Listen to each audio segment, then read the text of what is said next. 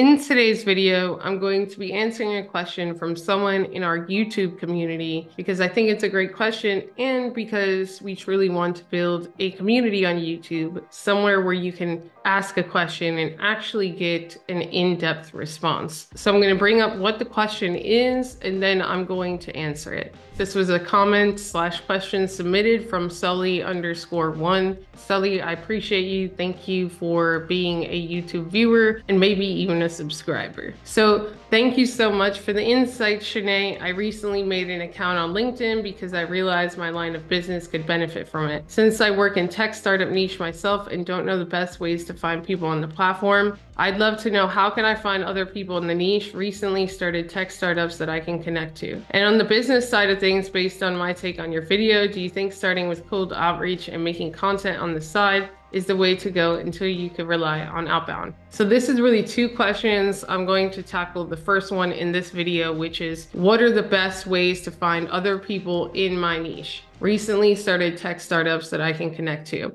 The beautiful thing is that LinkedIn is a search engine. So we can search for certain keywords, certain hashtags that can bring up certain companies, certain events, certain people, and we're going to go through that now. So here's how I would find people in tech startups or founders of tech startups if I were Sully.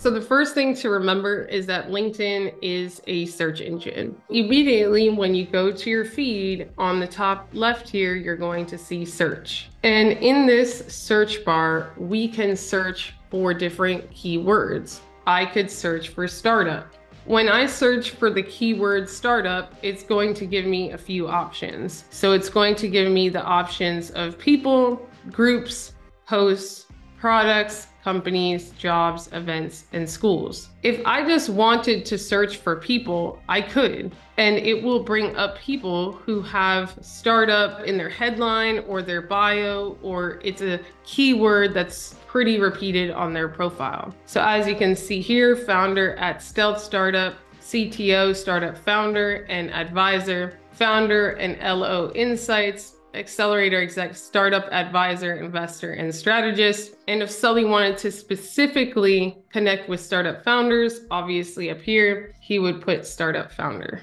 Startup founder, founder, CEO, founder at, founder, founder at. Just from that one change in the keyword, a lot of the startup advisors, investors are now here as startup founders. If you wanted to specifically focus on startup founders, let's say in the United States or in a specific state, let's say in California, or in a specific city like San Francisco, he could. You would search the city and then show results. And here are the people that founder and CEO, tech startup founder, founder at Burst, co-founder at Stealth Startup, startup founder. So these are the people that come up. Now, for me, I have a lot of first degree connections. So the first degree connections are people that I'm already connected to. But if I wanted to find new people, I could. Second, and then third. So these are the people that I'm not connected to. You could also add filters over here, such as a company, past company, schools that they've gone to, the industry. So obviously it'd be tech, or for example, if he was in healthcare, maybe I would add the healthcare industry, so on and so forth. But what this search style doesn't show you is whether they are active on LinkedIn, whether they post, whether they log in a lot, so on and so forth. So there are better ways to search for people that are actually active. And so we're going to go back over here and we're going to go to search and we're going to put tech startup. And then what we're going to do is we're going to do posts. And these are now people who post about tech or have posted about startup tech, or maybe are involved in startup, in SaaS, in all of this. And as you can see, this was 11 hours ago. This was a day ago. And as you can see, I could put date posted and I could do past week. And so these are all the people that are active that have actually posted within the last week anything related to tech startups. And as you can see, a lot of people that are founders, that are in tech, that are working at a startup, that are advisors to startup, that are involved in the space are posting about startups naturally. This is one way to do it. And then what Sully could do is actually engage with the person's post, wait for the person to reply to their comment, and then send them a connection request. I could also go to content types, and I could go to videos or newsletter or whatever. And maybe the reason why I would do videos, because if they're doing video on LinkedIn, they're even more active. They're part of the top 1% of active creators. He was a co-founder at QuadPay. I don't post here often, and he shared his story. And then I guarantee you that in the comments, there's also other founders. And what are they telling you? They're telling you that I've been active within the last 5 days, that I'm a founder, that I also engage with other founders. And so if you were to send them a connection request or reply to their comment, they would be that much more likely to accept your request or reply back to you. And as you can see here, here's 43 comments, probably 30 founders right in these comments. Going down, serial AI entrepreneur, here we go. Another founder in the tech space.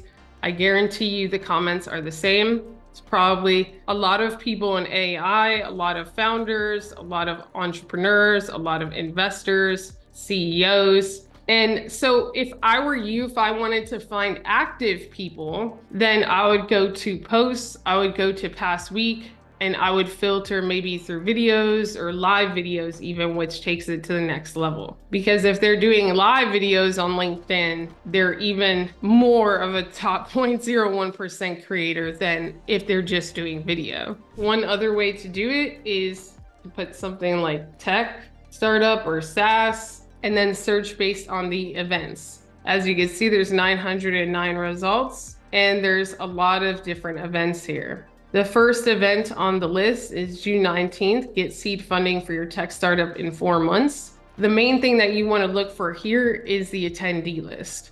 The beauty about events on LinkedIn is that it filters interest. So if you're not looking for seed funding, if you don't have a tech startup, and if you're not looking to do that, maybe within this year, relatively soon, in 4 months, then why would you be going to this event? So if I were you, Sully, I'd be looking for, and this goes for anyone, you want to look for key phrases, go to the events and look for the most pop-in or popular events, because what that event is basically a Rolodex of people who are active on LinkedIn, who know how to at least accept an invite for the event feature, who are more likely than not looking to learn about this particular thing, and more likely than not more open to connecting to other people looking to learn this particular thing. And the way that you would do that is you would click the events, and then all you have to do is click register.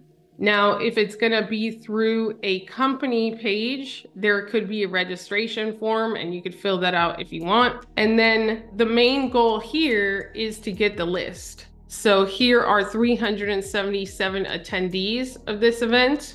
And most of these people are probably going to be in startup, in IT, in tech. And again, what they're telling you is that they are active on LinkedIn. They are looking to raise seed funding. They're early in their startup game. And all you'd have to do is click on their profile, see if they're creating content. And if not, you could just send a message saying, hey, I see you're going to the seed funding thing. I am too. I'm really early in my startup and I'm just looking to connect with other startup founders. And you'd be surprised. The better way probably though would be to see if she does create content, like she's creating content a week ago, a month ago. And it would be just to leverage this list to get more people to engage with so that they can reply back to your comment, so that you could send them a connection request, so that you could get more startup people in your network. The other way is to look for groups like startup, and then you could look for groups.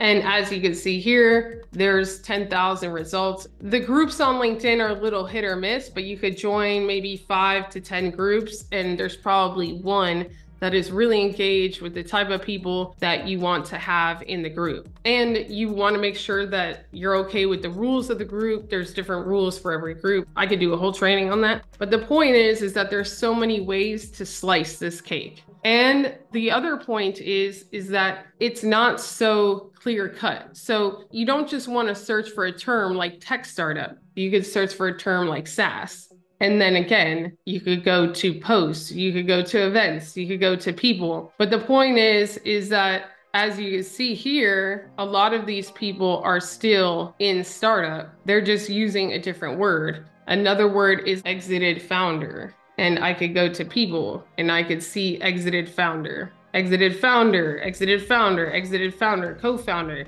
You could go to startup investor. You can go to serial founder or entrepreneur. And as you can see, the keywords change. And down here for every search, serial entrepreneur founder, serial entrepreneur startup, LinkedIn will show you different types of people. And so you don't want to get stuck in one keyword of startup tech or tech startup or founder. You want to have a few keywords that you play with, and you want to look for people that are active. And honestly, the best way to look for people that are active are to look for people that have posted within the week in different mediums, and to look for people who are hosting and or attending live events. And if I were you, that's a great place to start. And if you appreciated this answer, Sully, comment below. If you have a question of your own or a comment of your own, comment below. I appreciate every single one of you as we grow our community here on YouTube. God bless you. Ciao.